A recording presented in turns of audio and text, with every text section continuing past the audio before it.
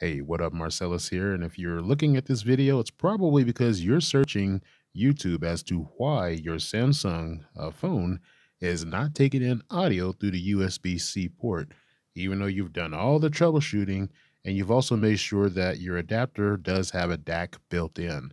If that is the case, you might be in the right place. So let's get straight to the point and to the facts. First, what we want to do is go ahead and scroll down and let's go over to settings. And if you have your developer options already enabled, you will see them down here. If you're having this problem, it's because you probably enabled the developer options and there is a setting that might have inadvertently turned on its own, actually. So once you're in there, if you scroll down and let's keep going.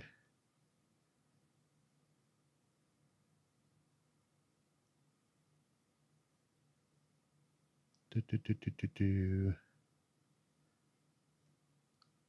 knew it was in here because I found it. Ah, there it is.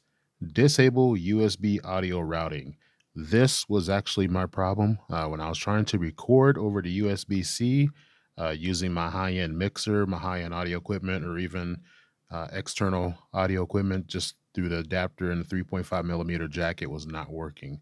I found out that this somehow had turned on. So this option, disable USB audio routing, take that off and then try it again. It will most likely work. Hope this helps. Have a great day.